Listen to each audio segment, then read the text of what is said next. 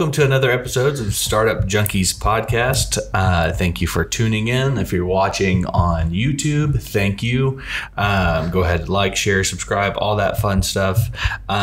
This is Caleb Talley with the Startup Junkie team, joined by my co-host, Jeff Emeron and Davis McIntyre. How's it going, guys? It's Friday.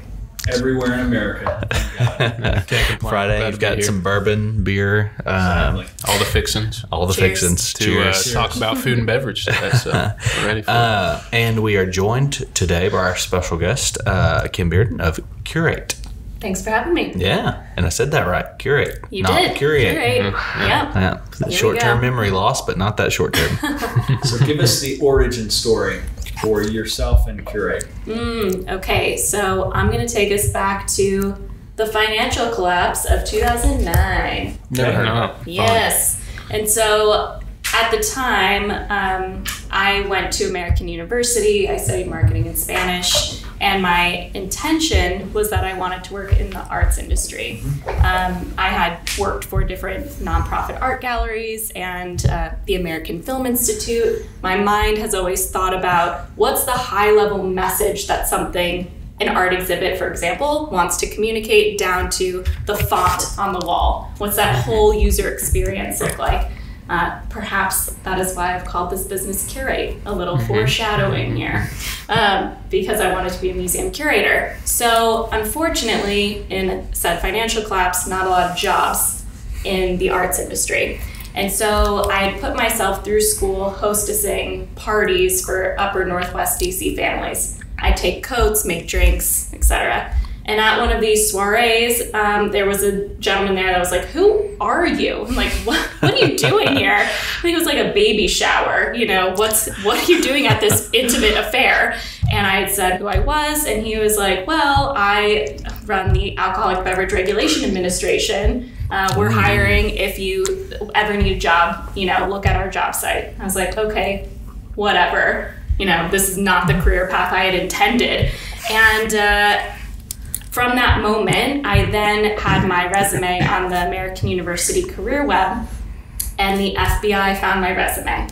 And they called me in for an interview, and I was like, again, there aren't a lot of jobs out there.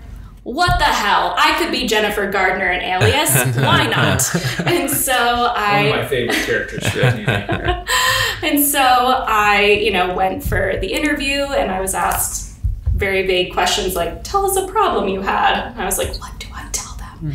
And anyways, I then got a conditional offer, and I started that very long process. But my loans are kicking in, so I thought I need a job in the meantime. And again, like I said, it's 2009, not a lot out there. So I go and work for the Alcoholic Beverage Regulation Administration. And so I started doing manager's licenses, solicitor's licenses, temp permits for weddings and events, imports of alcohol into the district. And I was meeting all these bar and restaurant owners who would come to me and be like, "Finally, someone who knows how to use a computer." And I was like, what is going on here? And I was hearing all this rhetoric of, small business, the backbone of the American economy. And I was like, why is it so hard for people to start and run businesses? I don't understand. So then I started learning more and more about what does it take to start and run a small business, specifically food and beverage in the district. And then I just learned more about the industry that way. And then Whole Foods found me in that process. And they had asked me to apply for their Northern Virginia store that had been open about 6 years. They hadn't seen a lot of customer count increase or basket size increase. And they said, you should apply for this job. At that time, Whole Foods was known for doing a lot of promotion from within, not having someone from the outside. And I was in my early 20s, so all around I was just like, what's going on? Okay, again, what the hell? Let me give it a try. And so I had that interview. It was actually even more intense than a lot of FBI interviews I had. It was really, really strict. And I got the job. And it was this first really divergent path for me between, do I stick on the route that my baby boomer parents may have decided, government stability, etc., again, financial collapse, or do I choose my values? Do I choose this thing that is for some reason calling to me to to go work in a grocery store. And that's But ultimately a really cool grocery store. but not even like what it is today, right? Yeah. It was still in this, in the beginning of the massive growth stage. Yeah. And so I chose to work for Whole Foods, and literally 4 days later, I was called and was like, "You're cleared. When can you start?" And I was like, "Oh, I'm going to work in the private sector." And they were like, "Oh, like name management consulting agency, Deloitte." And I was like, "Nope. A grocery store." And so then I worked for Whole Foods. I ended up opening a store from scratch in downtown DC. They put me on the track to then be a store team lead and run a Whole Foods. I had one of these other moments of like, is this what I want to do with my life? Now it's 2013, rise of Instagram and Twitter. I got really interested in how online behavior affects offline purchasing. And I went back to school at Georgetown for digital media management and analytics to try and understand that question even more. How do these two things relate? And that pushed me into the food tech world. And the last job I held before starting Cureate, this business was based in Brooklyn, but I still lived in DC, and I launched new markets for them. So I went to Chicago, Austin, Seattle, New York, and their product was putting chefs in people's homes. So you would go on this site and say, "I'm having a dinner party for 10 people. My budget's $50 a person. Make me an offer." And chefs would bid on you. We've seen this movie, and we know that you're actually still an undercover agent for the FBI. Yeah. It was a nice try. Yes. Story. Lots of people think this, actually. And just to tell you about that, the finale here is that company raised $20 million. I was reporting to the C-suite, and because I was launching new markets, kept asking, what's the growth plan here? I need to know. And I felt at the time treated like put baby in the corner. Like, you don't know, little girl. And I was like, actually, I think I do know, and I'm confused as to how you're going to pay this back plus returns or have an acquisition strategy. I'd like some clarity. And that planted this seed, in me, this like fire in my belly of, I'd like to work with people that, I don't know, care about stable cash flow, who actually build businesses that are of and from their communities. And that was really what, again, lit my fire to start Cureate. Launched you back towards helping small business. Exactly. Yeah. Mm-hmm. Where fundamental economics still apply. Exactly. I still have to imagine that you were making some pretty mean cocktails to get the attention of the alcohol regulation bureau. I don't even know what I was making. It was a brunch. It probably was just like mimosas and Bloody Marys. Some good Bloody Marys, man. Yeah. That's amazing, though. So tell us a little about kind of, what the premise of Cureate is and, those early days of that. Yeah. So Cureate exists to shift the dollar back into our local communities by building an empowered supply to meet a changing consumer demand. The two focus words there should be supply and demand. And so on the empowered supply side, one piece of the business is our entrepreneurship education curriculum. This is specifically for food and beverage entrepreneurs who are at this growth stage where maybe they're in farmers markets and now they're considering wholesale. It's a farmer who's been growing produce and now they're considering value add. Maybe it's a food truck who's now considering catering or a brick and mortar. That inflection point where they've done a thing for a certain period of time and now they're considering what's my next business development strategy, marketing strategy, sales strategy to diversify their revenue stream. And ideally, it's a founder, owner, operator who maybe was the person standing at the farmer's market every single weekend, and now they have to hire somebody. It's like, what does that brand look like outside of myself?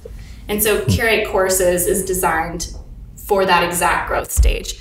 And over time, graduating entrepreneurs through Cureate Courses, you can imagine, being that we are here, Startup Junkie, I'm definitely sure you can imagine the amount of pick your brain emails one gets. And, an inbound of, so I'm in the farmer's market, I'm in a local coffee shop, like now what do I do? Like now what happens? And because I'm a grocery expat, I understand, and hello, we're in Northwest Arkansas, There's one side of our food supply chain that is grocery retail. It's very much big getting bigger. And so I started looking at the other side of the food supply chain being food service. And so the second part of the Cureate ecosystem, the demand side, is that we have a proprietary procurement platform, and we embed as the master supplier of local goods at food service locations such as universities, hospitals, convention centers, sports arenas, because these big business systems are set up to buy from other big businesses. You know, it's just one management company buying from Broadliner, Cisco, Pepsi, et cetera, et cetera. They don't go to the pie person, to the kombucha person. They're just not going to do that. And so Cureate holds this contract to be that local purchasing team, and then we find that and source product based on the demand needs of that account. And then they only have to do one placement of order, pay one accounts payable, and we then pay out the small businesses from whom we're sourcing. So ideally, the Cureate ecosystem is this, again, building up the supplier to then meet these demand channel opportunities. Yeah.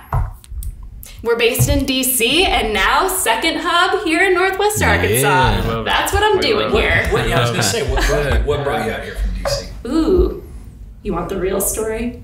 You know, I don't know. As you heard before, I always say bourbon and bad habits. So I'm filling it blank and bad habits. Yeah. So you can imagine on the procurement side with the COVID times, lots of food service accounts have had to change. Universities closed, corporate cafeterias closed. What is a convention center? You know, just... So I was having my own, like, what is the purpose of Cureate? Because a lot of people were telling me, use what you've built and pivot towards more of a direct-to-consumer model. What neighborhoods might want to group purchase together, as an example. And I was like, no. I do not want to kowtow to this, like, moment in time. And I kept saying, like, in nature, there are death cycles and birth cycles. We are in a massive death cycle. Cureate was not meant for this time. We were meant for the rebirth. And so I held on to that, even though, you know, financially, real hard times, not gonna lie here. And I was like, what am I gonna do to really think about, again, where does Cureate grow next? Or what does this evolution or pivot look like? So I got in a car to get out of DC, because I kept thinking, okay, I've always lived and worked in places that from a tax-based perspective are wealthier states. And so what's going on in not the coasts? I just want to know.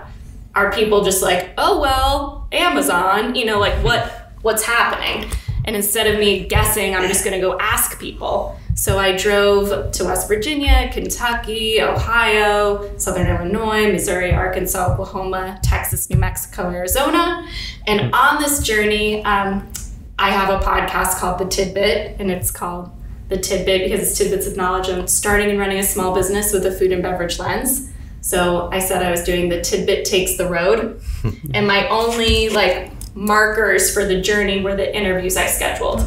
And then everything in between, I just sort of left up to chance, fate, I don't know. And so I had these different interviews, and when I got here, and I arrived to Bentonville specifically, I was like, okay. It was a farmer's market day, and I was like, this is cool. And where does one grow if they're in the farmer's market? It seems to me that there's farmer's market and Walmart.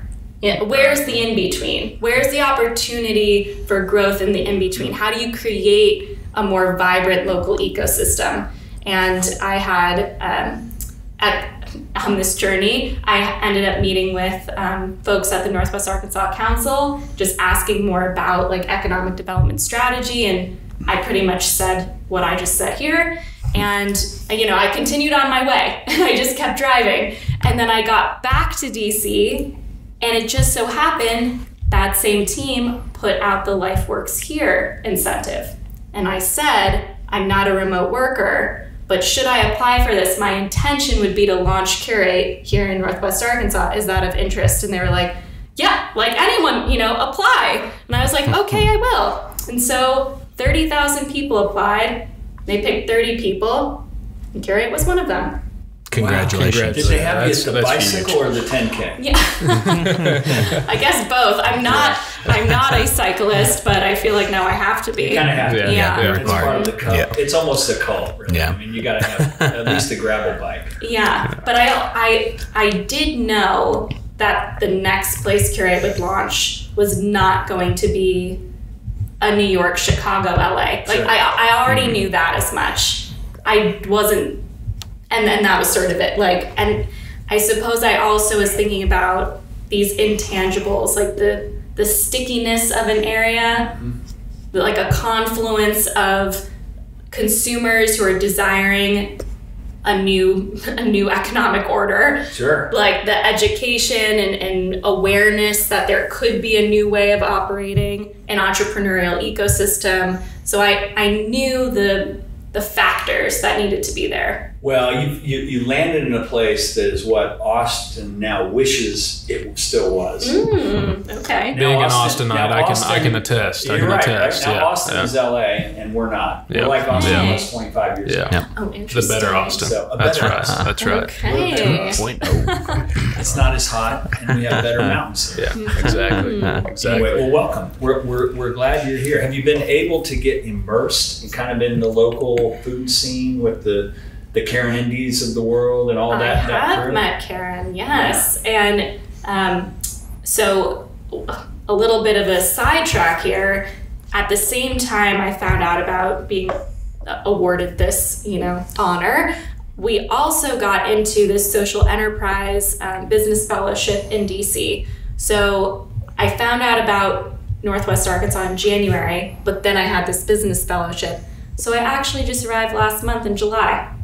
So the fact that I have descended here with you all so quickly, plus I've met the Karens of the world. Excellent. I'm feeling really... And how did we connect? What was Yeah. the connection there? I guess I should know that, but I don't know. Through Morgan. Yeah. Through Morgan. Well, that And- explains it all. Yes, Yes. and Morgan and I were The master introduced through Jeanette Baeza Collins.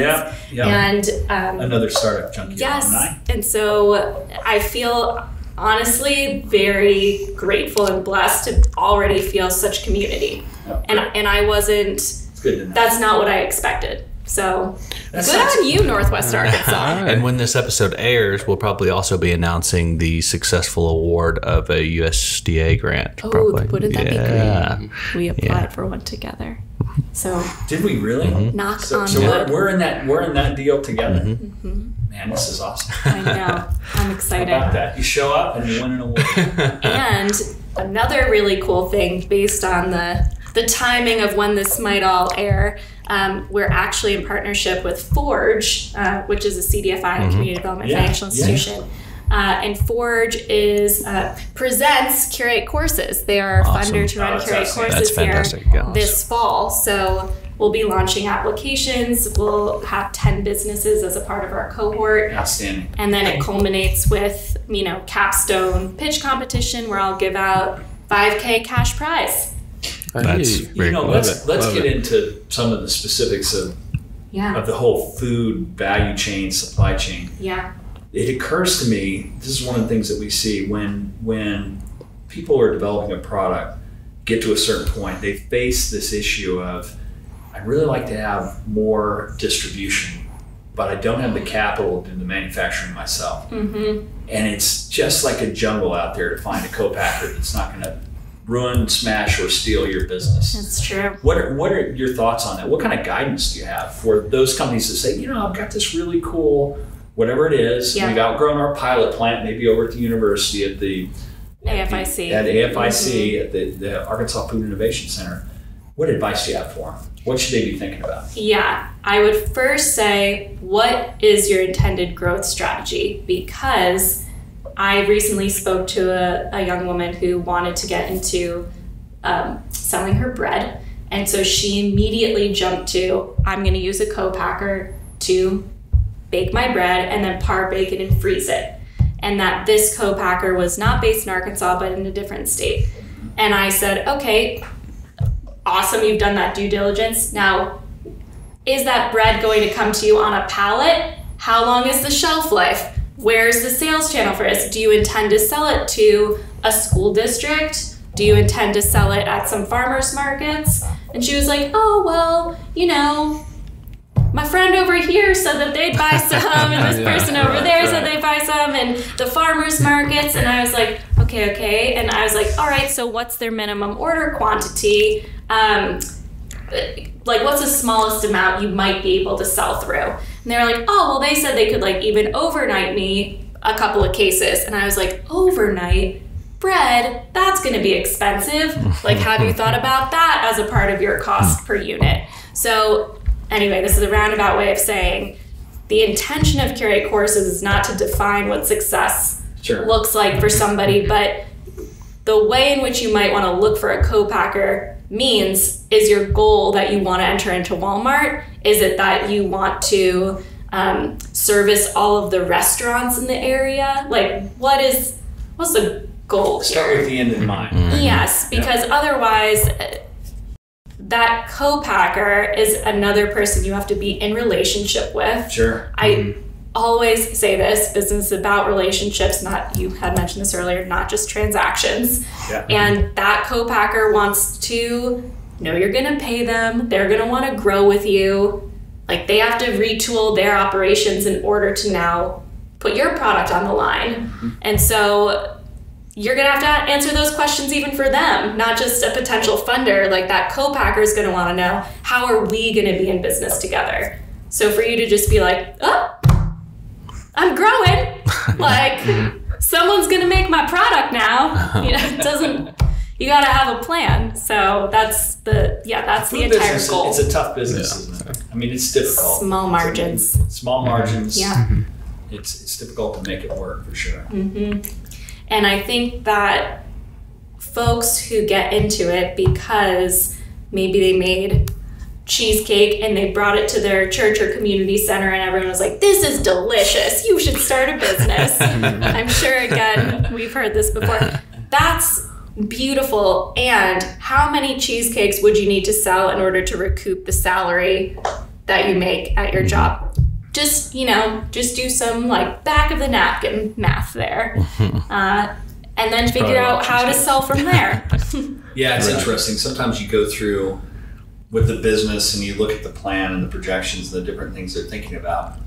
And it's like, do you really want to commit 3 to 5 to, N number of years of your life for a business that's not even going to pay you a salary you can make at McDonald's? I mean, we have to have those kind of conversations. It's true. And I can't even give my tomatoes away in the break room, so I'm most definitely not going to be able to go to the farmer's market and recoup. Production. I'm not going to do it. But I will say, like, the opposite side of that is, I think, especially in the state of COVID times we are in now, particularly in the hospitality industry, people don't want to feel like cogs in the machine anymore and want agency and ownership of their time, and that often outweighs money. How do you see that sorting out? So it's a good question. So within hospitality, we see, bars, restaurants, other hotels are having a devil of a time getting staff. Yep. How do you think that sorts out? I think we're going to have a total change in the way these businesses are structured because they haven't been putting their values first.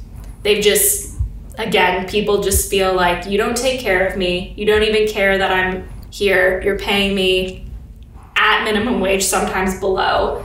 And so I find that the supply side of the equation is finally sticking up for themselves and being like, okay, even if I'm being paid something that maybe I'm not, is lesser than what I'm worth, I at least care about the thing that I'm working for.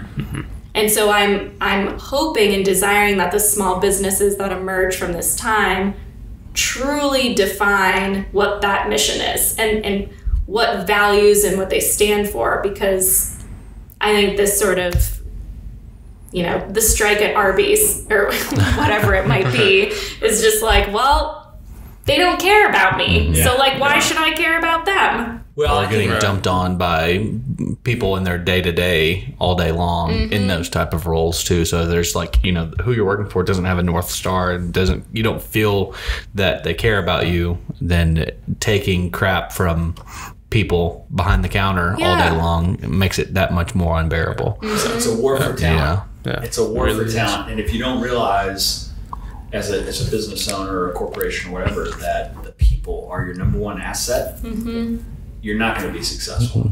My prediction. Yeah. You have to take care of your people. Richard Branson is a good one that says, if you take really good care of the people on your team, you don't have to worry about customer service because they'll take care of the rest. And it's a good philosophy. Fred Smith at FedEx used to say, people, service, profit. You focus on the people first. They'll provide extraordinary service. You'll have profit. It's really true. And it's common sense, right? You know, people are not cogs. And I think that there's the best businesses with the strongest cultures are going to attract the best people, and everyone else will suffer. Yeah. The plantation days are done. Right. And I am curious in spaces where there has been one or a few predominant industries, and now the community of those industries is demanding a new culture. What happens? That's what I'm very curious about, is like, what happens when the middle of, let's call them like the Olive Gardens and Fuddruckers of the world, like what happens when those like our strip malls that have been just built up like crazy over the past decades, that goes away? What comes in that place? Is it just going to be the big of the big, or are we going to create space for the small to really survive and thrive? And I think that's us as consumer citizens. Like every day we vote with our dollar. Yeah, it's true. And that's our like burgeoning hashtag at Cureate, shift the dollar.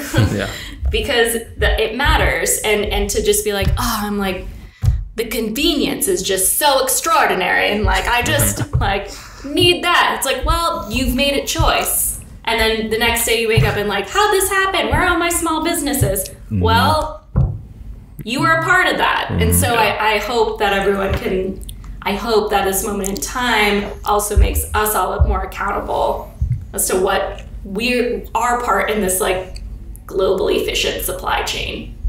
Yeah, but you offended Olive Garden's one of our sponsors, so you just offended them. We're actually sponsored them off the list, along with 50 other multinational companies. Right. Oh, wow. That's all right. Well, Kim, I know you talked about your Curate's like consumer demand solution side. What's the kind of road? What does that road look like in Northwest Arkansas specifically? Like learning the supply ecosystem and all that, and how are y'all going about that? Yeah, so Curate courses is really the foundation of learning the supply side, and so then on the demand side, hopefully, knock on wood, we have this USDA grant together, which is around value chain coordination. But the way in which we look at those accounts, again, hospitals, universities, corporate cafeterias, sports arenas, convention centers, is understanding from those, typically there are management companies that service those spaces.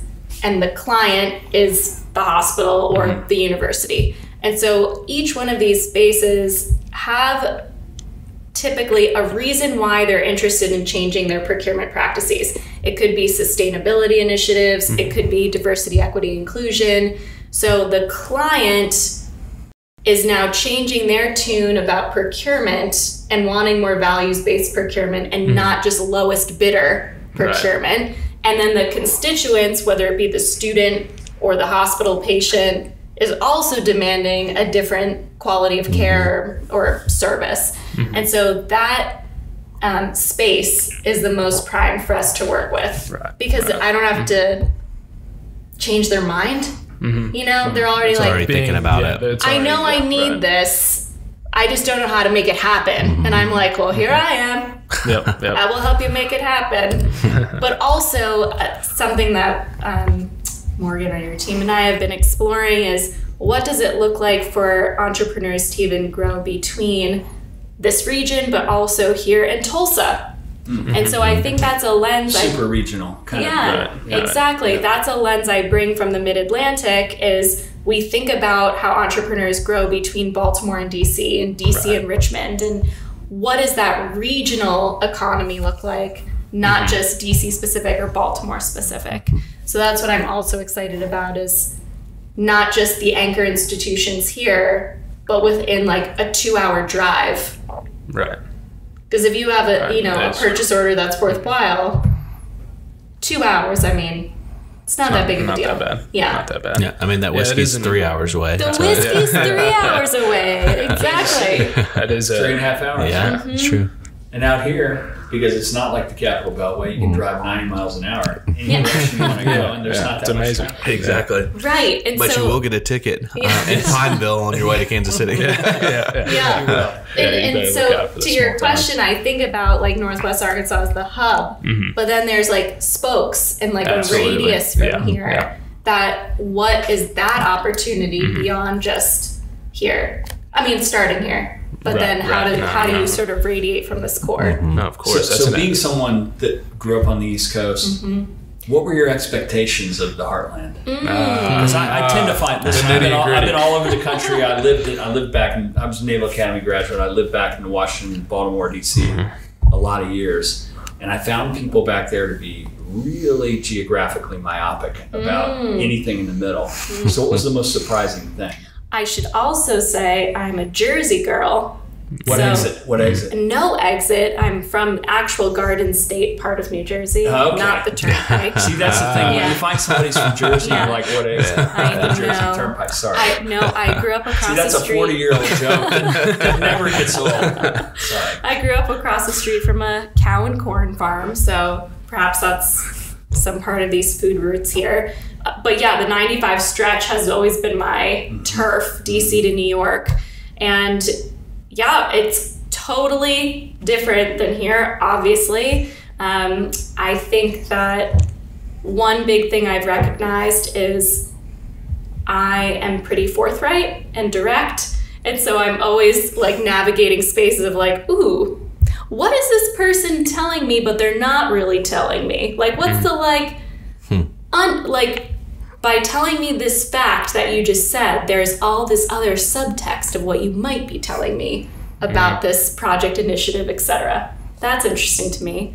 And then 2, I think from a coastal perspective, I'm going to lean into some of the like tropes here of when I'm in DC, there's a lot of social codes that are abided by around the time we're living in, masks, vaccinations, etc. And when I say I'm doing that classic DC Arkansas commute, they're like, oh, what? There? What could be there? Yeah. You know, a little nose down. And so I'm here to prove that, I'm bringing the flag back. No, it's a great place to be. But yeah, I think there are these attitudes and mostly by people perceptions. who have never been here. Yeah. Right. And no conversely, I'll say even Arkansans who have a view of DC, right? And a lot of people see DC as a one industry town, being government. And I like to say I live in the District of Columbia, not Washington, because there is like a culture and people who live there.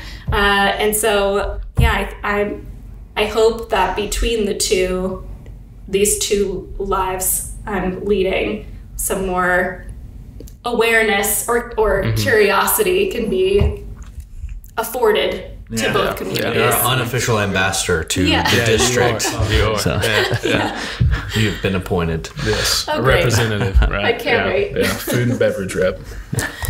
We love it though. So any interesting anecdotes? I know you talked about some of the tropes and stuff like that, but like interesting anecdotes from, since you've been here a month that you would share? Well, maybe this isn't a specific anecdote of something that's happened to me, but back to what I felt on my road trip when I was coming here. I'm going to draw a weird parallel, but go with me. We're good with weird. Yeah. So I had lived in the district since 2006, 14 years, and so I've been there for a lot of different presidencies. And I would say between 2011 and 2015, the city really changed. And part of that was because Obama was in the White House, but him as a president aside, prior presidents, I feel, attracted people to the cabinet and then therefore the adjacent industries who ended up living in Maryland and Virginia, not always in the district proper. And then those who were inspired or desired to work in the Obama White House or the adjacent industries, those individuals ended up coming to DC, living in DC, and staying in DC. And that change in consumer spending power completely revitalized the food scene, the arts and culture scene. It created these other industries that were different than that main one industry town. And I feel has catalyzed the District of Columbia to the culture that it is today. And so when I came here, I felt like that same, again, stickiness was reemerging. Like, oh, there's this culture underneath the main industries that is born and like growing of Bubbling. how might we create this culture and economy that is separate from the big industry here. Yeah. And that's what really continues to stick out to me in coming here is I keep finding people who are a part of that movement. Mm-hmm. And I thought it was going to be few and far between, and I'm like very pleasantly surprised that that is not the case. This place is a melting pot, mixing bowl. Mm-hmm. I mean, Walmart has attracted people here from all over the globe. The university has done the same. And the thing that's interesting is there's something in the DNA here that was here before anyone else got here that says we're going to figure out how to help that new person out. It's really true. I mean, it's part of the reason why people that come here end up staying here. Because rather than the sharp elbows and the cutthroat nature you get in a lot of other places, that's not the case. Somebody new comes here, it's like, how can we help? Yeah. There's a lot of that. And who can we introduce you to? So it's some Midwestern hospitality. Well, you know, in some of it, and I may have talked about this before, probably bourbon and beer induced rants that we want to hear, but this place was never anybody's plantation. The Ozarks were a hard scrabble place where people had to figure out a way to eke out a living. And so they had to be entrepreneurial. And so if you look at Sam Walton, you look at the Tysons, you look at J.B. Hunt, this is a place that should have, by no measure, had any prospect of growing those type of businesses. But because the people were scrappy and because they weren't plantation owners, they had to figure it out. And so that kind of mountain mindset in some respects, having to be scrappy, not having arable land, that is something that's in the DNA. People have a little bit of a chip on their shoulder here that they're going to show the rest of the world that it's possible. And so, and they're also going to welcome people to come in and be part of it. Cool. It's a culture that's been fun to be re-immersed in after being gone for a lot of years and being back for the last 20. And to see how it develops. Yeah. And to, I think, added to that, the necessity to work hard and hard scrabble, but like the collaborative nature too, because they've all helped each other the out. three big industries grew together, and, you know, because of doing business together and working together. And so no moonshiner in the Ozarks was ever successful without having a buddy with a truck. Exactly. A fast truck. That's right. A fast truck. So for I sure. mean, the necessity for collaboration is ingrained, and I think as you know, continues. I'm glad you mentioned that. I'm gonna like circle that back to a core principle of mine, which is when we develop Curate courses, one way in which I measure the success, for lack of a better word, of the cohorts is how people do business with one another. And what like cross-merchandising opportunities, what business development strategies people might emerge from that class by having that built up social capital together. Because I find a lot of times we talk about access to financial capital and not enough about access to social capital. And if you weren't born into a certain network, like how would you ever know certain things? And especially for business owners who are women or BIPOC owned who might not, again, have an uncle who was a lawyer or a mom who was high up at Walmart. I don't know, whatever it might be. How are we building up those communities to grow together, essentially. Like, how do we create more of that serendipity of making sure we're, collaborating in lockstep and not just like going at it on our own. Cool. It's already here. The collaboration seeds are it's here. in the DNA. Yeah. I mean, there's not much of a caste system here. Nobody really cares who your mom or dad was. To tell you the truth. Really? So yeah. Wow. I am eager for that to be proven wrong to me. I feel like, is that true? Oh, it's 100% true. Okay. Because I'm completely an outsider. I'm a healthy skeptic on this one. Oh, trust me, it doesn't make a difference here. It does not make a difference here. Now, there's other parts of the state where Oh, definitely. Yeah. who's your mom and dad, what church do you go to, etc. The town where that whiskey came from. That's Yeah. yes. I wasn't going to say Little Rock. Yes. But we have to call it. It's a difference. It's a different. There is a difference. And too, by virtue of the fact that, I don't know the statistics, Martha's, repeated it at a few events before, the number of people that are coming here from outside of this region, 50 a day. Yeah, it's almost impossible for that to be, a major facet because, 50 to 60% of the people that make up Northwest Arkansas now were not here 5 years ago, right. 10 years ago. Right. So it's almost impossible for, those, family relationships, those establishment casts to really take effect when you've repopulated the region with not outsiders, but I was at a local watering hole the other day, and I asked the people around me when they had moved to the area, and all of them were in the past year and a half. Exactly. Yeah. Yep. Yeah. Yeah. I mean, this is. And there were like 6 of them. Yeah. This is a place that's because of the DNA, I think, because of nice quality of life and whatnot, attracts people that are looking for a place that people are welcome, and it's happening. I mean, And eager to build. People are coming here. And granted, there Case in point. are families that Sure. there's a lot of things are a couple of degrees of separation from, but I would say the core of the people that make up this region are independent and individually driven and collaborative. I knew it. The stickiness. There's that stickiness. Economic order. Here you go. Love it.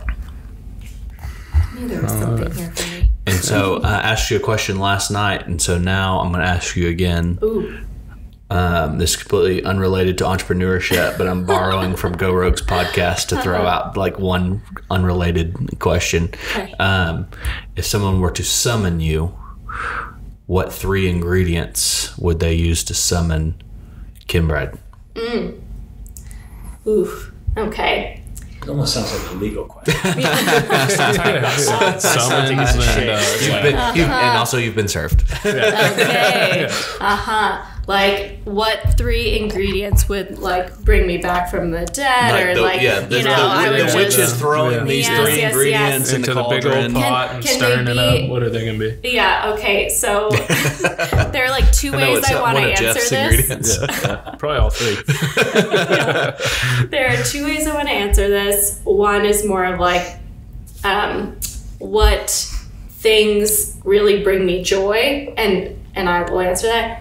And also, in my quest, in my road trip of the other year, I actually developed this document that I call the Kim Operating System, or the Kim OS, which is my non-negotiable 4 core values. So it is not the thing that would summons me, but that came to me as you were asking me the question. So I'll actually answer this first. I love to dance, and so. And it's not a specific type of dance or music, but something that would be representative of dancing would be thrown into the witch's brew. I've been dancing since I was like 4 years old, ranging from tap, jazz, hip hop, modern, African, Latin dancing, belly dancing, all kinds. All the above. Yeah. In fact, my family and I have 2 younger sisters. I'm the oldest of 3. We make a holiday music video every year. Oh, yes. I'd probably pay some money. Follow me on Instagram. You can see our holiday music videos. Love dancing. We're a dancing family. The next thing would probably be something that is about like deep questioning. This is related to one of my core values, is that living deeply and boldly into life's questions. I think that, I don't know if that would be a book or like someone spouting some philosophy, but that would be another core component to bring me back. I'd be like, what's going on? I need some sort of like questions of the universe here. And maybe the last would be, something food related. That's like the core of my life. Right. Maybe some mezcal instead of bourbon. I don't know. Oh, some mezcal. Yeah. Okay. We go downstairs and grab some. Rios. Yeah, that's true. Right? Yeah, we can grab some too. We go to Yale's. I feel like there's got to be like an embarrassing or like ingredient there that you wouldn't say on air to like everybody's got that like 100,000 subscribers. Yeah. 100 countries. Yeah. Let them Just know. between us. Well, I have a food question for you. Okay. So this is a weird lead up, but there's this restaurant in Tokyo that serves only one dish, one beverage, one music. Every night it is the same artist and the same dish and the same beverage, and that is it. That is all you can get. And it is truffle pasta, Montepulciano, I believe, red wine from Italy, and Led Zeppelin. Oh. That's it. Every night, that's what you get. Super freaky. In Tokyo. Yeah. In Tokyo. So if each Get a round of trip you to was Tokyo going in to January, open so I'm a gonna check that place out. with one beverage, one dish, one You'll go music, first. what would you do? This is also That's one tough. of my favorite date questions and interview questions. Okay. So I'm feel free in. to take it I'm with in. you. I'm in. Yeah. Yeah. Barrel aged imperial stout is all you can drink. The food is ice cold, chilled watermelon, Ooh. and the music is Pink Floyd. Ooh. Dark Side. No. Okay. Interesting. Wow. Okay. I about feel that? that concept. Yeah. That's good. Huh. Okay. Let's see here. Food. I would have to go tacos, specifically Torchy's Tacos. Being an Austinite and growing up from the food truck origins. Going there after practice and stuff. Have to be Get that. some nostalgia there. That's fine. Some We'll nostalgia. let it slide. I really like the Led Zeppelin thing. I might be playing some Led Zeppelin. Let's see. It'd have to be some type of beer. You got to be specific. I know. Go for Lone Star. Michelob. I'm gonna go light. It pairs well with everything. I'm gonna go Michelob. Yeah. Great. Yeah. Watching your calories. I'm watching my calories. I like to call them salads. I like to call them salads. Yeah. You get your Torchy's taco and have a nice salad with it. Yeah. Okay. 95 calories. Not bad. My dish would be, I like tacos, but to vary. I'm not a dessert person, but the only dessert that I do like a vanilla bean ice cream. Is that your Can't go dish? wrong. That's my Vanilla bean dish. ice cream? Vanilla bean ice Can't go cream. wrong. A tequila old fashioned. Oh, okay. Yeah. Those are I've really never heard good. that. All right.